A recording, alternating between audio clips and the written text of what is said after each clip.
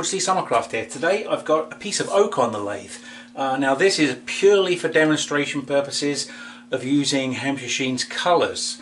Now always the way I've done it in the past is I will sand it as immaculately as I can to 320, then I would clean it with denatured alcohol, then I would use the colours, then I would seal it once it's dry, denib it, and then use Yorkshire grit and Hampshire Sheen to finish it.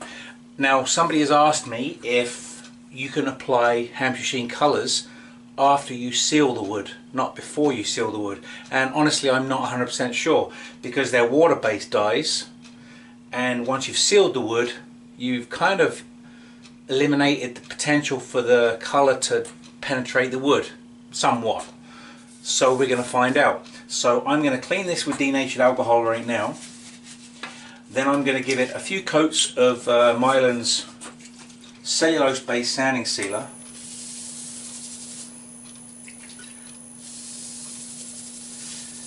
So that is now pulled the dirt out of the wood, the sawdust. This was dry sanded, just standard, just dry sandpaper. So I didn't apply any oil or anything to it. Now what I'm going to do is shake the Mylan sanding sealer, open up the tin, going to stop the lathe. We're going to apply this while it's stationary. What I'm going to do actually is apply sanding sealer to half of it, not all of it. So we'll have a good comparison in the one piece with a little bit of end grain and side grain.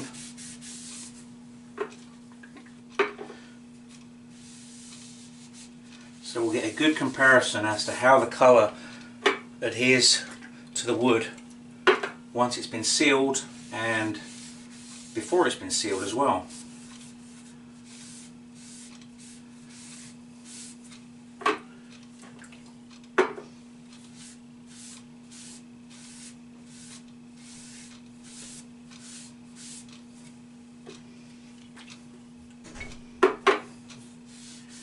Let that dry and then put another coat on. So as you can see, I've put a line down the middle and an X on either side of this line, which is the side that's sealed. So this side here is just how I would normally do it, and with my colour chart I'm going to pick a colour. I've picked honey, which I really like, which is a light colour, so I'll go with a darker colour first. We'll go with burnt orange. We'll go with burnt orange first, and then we'll go with honey. Now I'm just going to apply this over the whole piece and see what we come up with. I'm going to put a glove on first.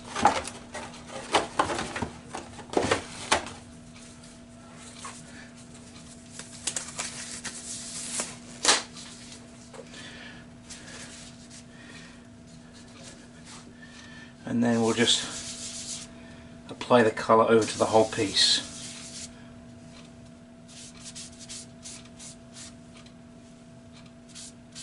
And then you guys can make up your own mind what you think.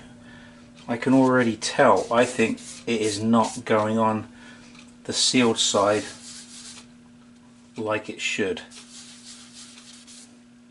or at least like you would expect it to, like it does on this side, the unsealed side.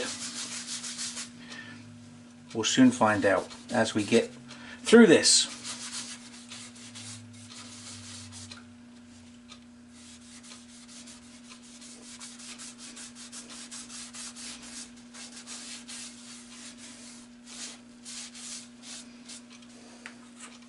So we'll let that dry.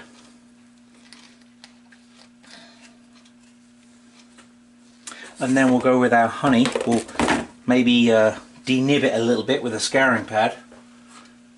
I don't really want to sand it because then you'll be taking away the sanding sealer and it's not really going to give you a true result. So that's dry. I'm just going to burnish it a little bit.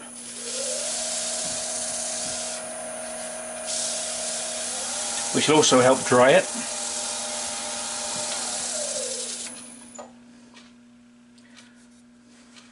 Okay, so you can see a difference already. This is the side that wasn't sealed. This is the side that was sealed. So I'm going to just dry that, let that dry, and then I'll put my other coat on. This side is already dry because I think I just basically wiped the colour back off. It didn't absorb into the wood.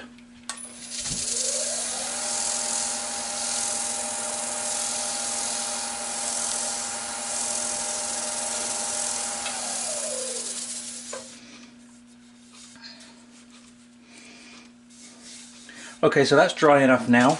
I'm going to go with a lighter colour, ruby, and what we, no, honey. What we might even do is blotch some black in there just to see, because that's really going to tell you, isn't it?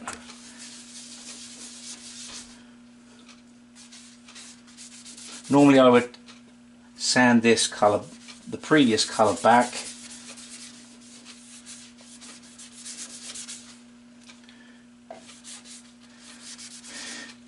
But for this experiment I'm not going to. I'm just going to apply it and then see where we're at.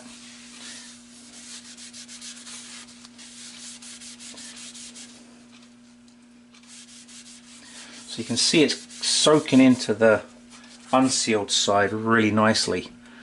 To me this still looks like oak on the sealed side.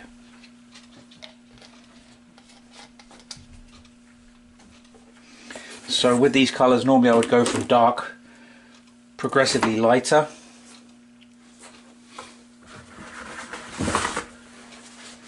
But I didn't want to go as dark as black, but I think what I might do is put some black on as well just to see what happens. I'm going to burnish that in again to dry it.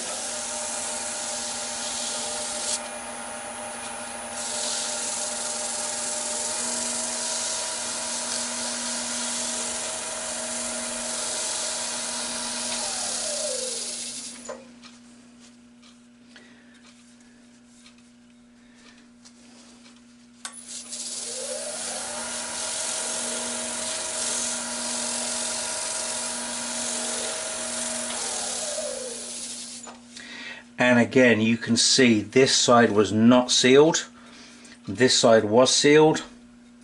There is a little bit of colour there, but not the effect that you would be looking for. So just for fun,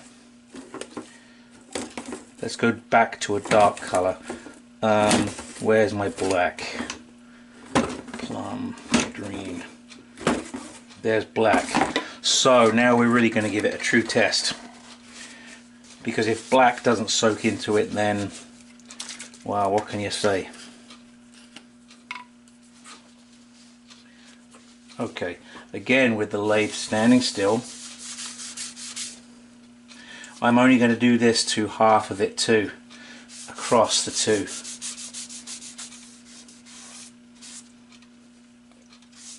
This is purely for an experiment because I was asked. Kind of figured I knew what the results would be, and now you're seeing them firsthand.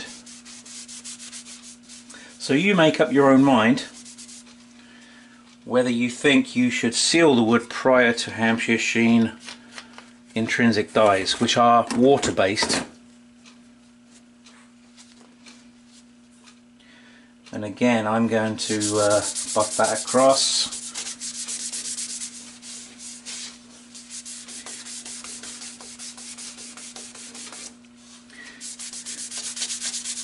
And you can see the difference. I'm going to bring you in, you can take a really close look at it and you can see the difference. Again, this is the dividing line. This side was sealed prior to Hampshire sheen intrinsic dyes. This side was not sealed. This is the effect you're looking for. What you would then do is you would cut this back with sandpaper and you would mix and match the colours to achieve the effect that you're looking for. This is not the effect that I don't think this is the effect you're looking for. It just doesn't work. So there it is. Don't seal the wood prior to Hampshire sheen intrinsic dyes, guys. You take care now. Bye.